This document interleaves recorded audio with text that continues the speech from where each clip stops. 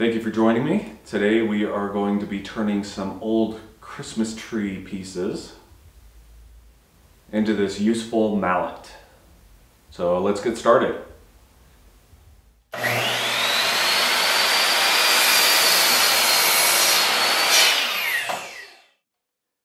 Alright, so I'm going to show off a knife that I had made the handle for previously.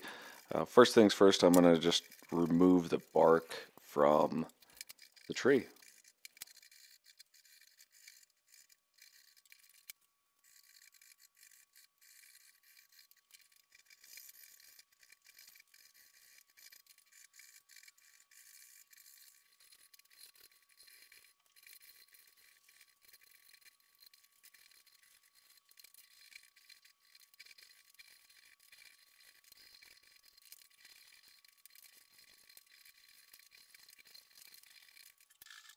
With the bark removed with the knife, now I'm just taking my hatchet and getting some more of that rough pieces off, getting more aggressive with that.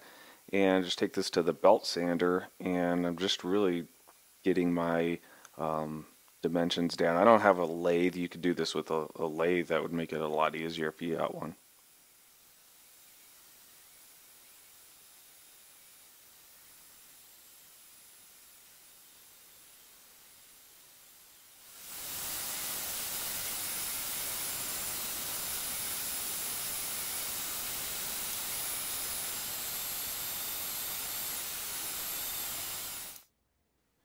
I'm just making sure that my diameter is correct. I'm using a 1 3/8 inch Forstner bit for the to hollow out the mallet part. And I'm just making sure that my handle is going to match up with that.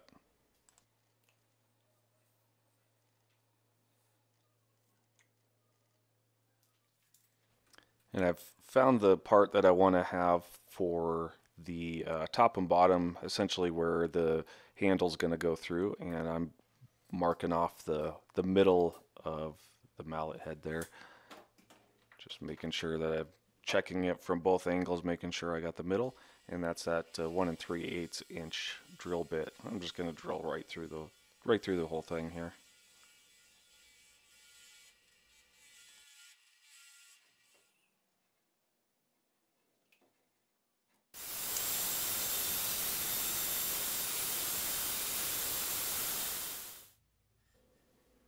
Now I'm just going to test out the fit and make sure that it works well.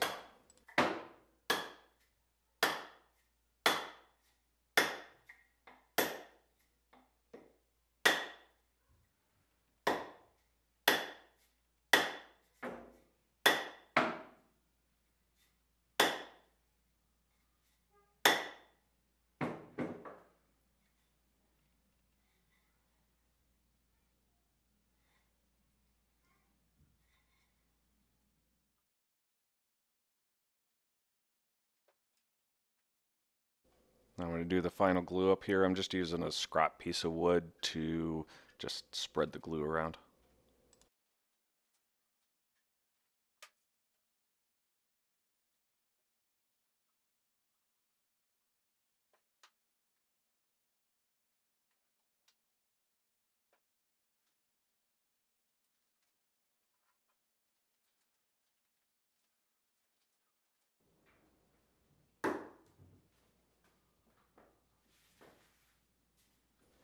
And I purposely cut the handle long for this part right here.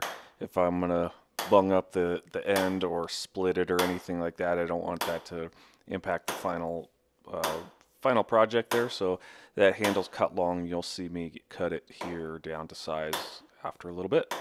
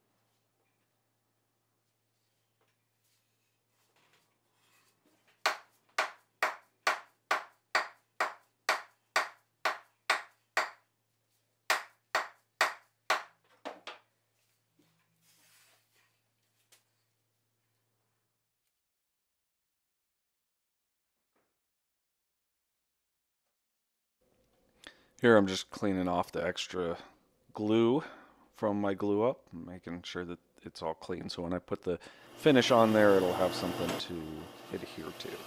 And now I am just cutting that little extra part off of the handle and taking a little file here, cleaning up the edges, making them nice and round, just kind of getting my final, shape on there. And you'll see I decide that I'm going to go away from the file here, right, since I've got that belt sander out. I'm just going to utilize that.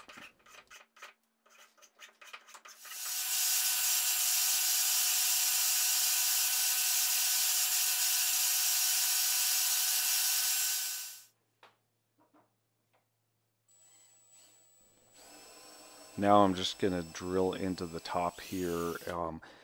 So there's lots of different ways to do this, I guess. If you see people do an axe, they'll put a wedge in there. And my idea here, I'm putting a golf tee in the top actually. And the idea is that it's just going to expand the wood to kind of fill in a little bit better. It makes that fit just a little bit more snug.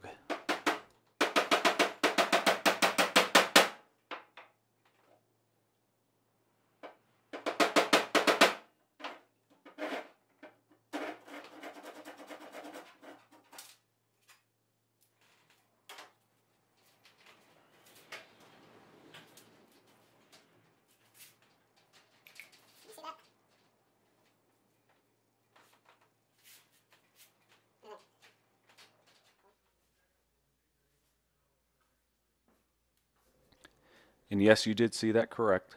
I pulled the epoxy from my armpit. Doing this project in the garage. If you can't see, I'm all bundled up. Pulled out the part A and part B from my armpit to keep them nice and warm. And I'm just going to mix up the epoxy, filling in those little bit of gaps around the top of the mallet there where the handle extrudes from the top. And then I also have some spots on the handle itself that, from where the branches were coming off, got a little holes or whatever that I'm just filling in with epoxy.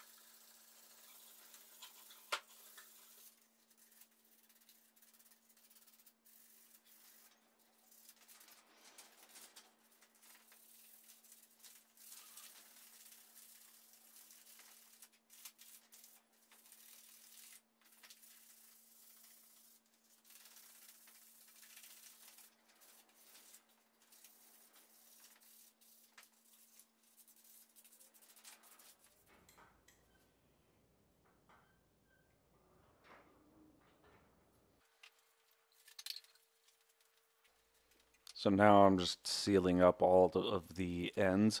I don't want it to dry out and split, so that armor seal is just gonna basically, yeah, that's really what it does, is to seals the ends, keep the moisture in.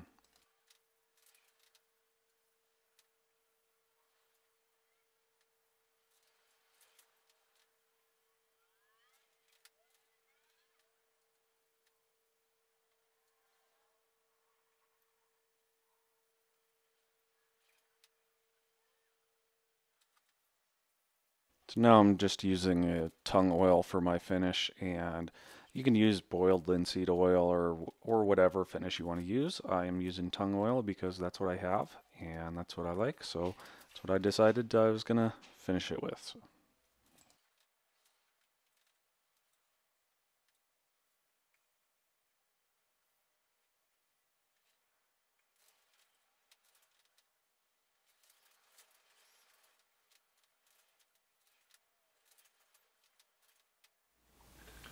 Yeah, so here it is, our little wooden mallet from a old tossed out Christmas tree.